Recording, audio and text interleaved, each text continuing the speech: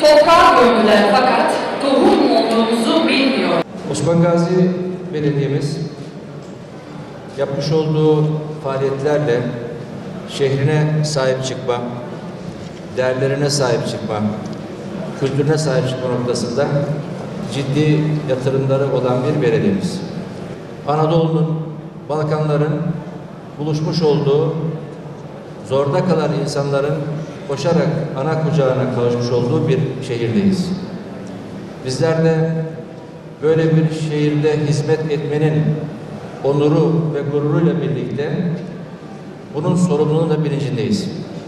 Aliya İzzetbegoviç rahmetli bir sembol isim, Bilge isim. Komünizmin cenderesinden geçerken kendi milletini unutmamış, kendi dinini unutmamış, kendi kültürünü unutmamış ve bunu yaşatmak için o mücadelesini sürdürmüş. O günün şartlarında bir varoluş mücadelesi göstererek ve dünya tarihinde görülmemiş soykırım yaşanmış olduğu bir yerde zaferle çıkmıştır. Bizler bu anma törenlerini yaparken Bosna'da yine aynı etkin zihniyet, yine aynı politikalar hiçbir zaman için o gençlerimizi, o insanları yalnız bırakmıyor. Onları her zaman tehdit ediyor. Onun için biz buradan bu etkinlikleri yapıyoruz. Bu etkinliklerle birlikte bu düşünce, bu mücadele devam edecektir. Ölümünün 18. yıl dönümünde burada bulunmaktan duyduğumuz memnuniyeti ifade etmek istiyorum. Olduğunuz gibi kalın, dininizi, milliyetinizi koruyun, kimliğinizi kaybetmenin bedeli köleliktir gibi sözleri hala yolumuzu aydınlatıyor. Bosna Hersek'in bağımsızlık savaşında gösterdiği dirayet ve liderlik, Bilge Kralı, Bilge lideri 20. yüzyılın ve tarihin en büyük devlet adamlarından biri yapmıştır.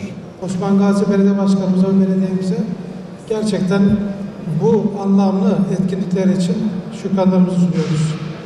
İnşallah bir daha o günler yaşanmaz.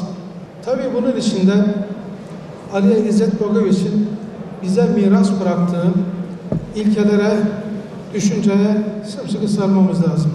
Özellikle Türkiye'de mütefekkir kesimin zihniyetinin ve fikri hayatının oluşmasında rahmetlinin Doğu ile Batı arasında İslam isimli eserinin Türkçe'ye tercemesinin önemli bir rolü olduğunu vurgulamamız icap eder. Hakikaten bizlere ışık oldular. Yetişmekte olan gençler onun yolunda yürüyorlar. Türkler rahmetli Aliya İzzetbegoviç'in mirası ve ismi nasıl korunur çok iyi biliyorlar. Evet, bugün gerçekten özel bir gün. Ben burada Osmangazi Belediye Başkanımıza özellikle teşekkür etmek istiyorum. Kendilerinin birçok alanda ve birçok faaliyet olarak Bosna ile yaptıkları çok anlamlı işbirlikleri var. Bunların devamı gelmesini, var olan başarılarının devamı gelmesini diliyoruz. O karanlığın en koyu olduğu dönemde biz asla köle olmayacağız diyerek bir mücadele ortaya koymuş ve o imanın neler başarabileceğini milletiyle birlikte tüm dünyaya göstermiştir.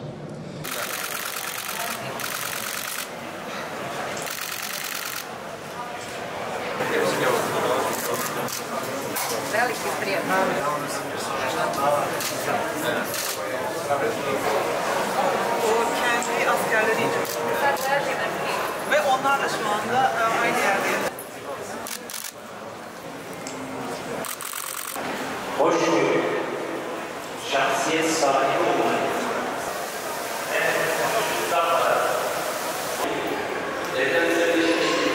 o gün megafonla kitleyi Kocatepe Camii'ne Aliya İzzetbegoviç'in kardeşleri, Boşnak şehitleri gıyabında cenaze namazı kılmaya davet ederek o kitleyi oraya götürüp birlikte bir cenaze namazı kılmıştık. Uvaženi rektore, ambasadore Bosne i Hercegovine, Vaša Ekselencijo.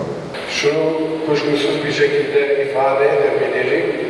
20. ve 21. yüzyılın en önemli şahsiyetimizdir Aliya. Aliya İzzetbegoviç, Bosna Hersek'te demokrasiyi yeniden inşa eden bir şahsiyettir. Da lik i djelo jednog čovjeka Ali Izetbegović, Avrupalı Müslüman, siyasi mahkum, bir devlet adamı, faşizm karşıtı bir başkomutan. Ali Izetbegović, insan ruhu ve Allah'ın insanlığa gönderdiği mesaj hakkında ve bu dünyadaki görevi hakkında derin düşüncelere dalan ve kendi hayat felsefesini her bir siyasi kararına bir şekilde dahil eden bir adamdır benim babam.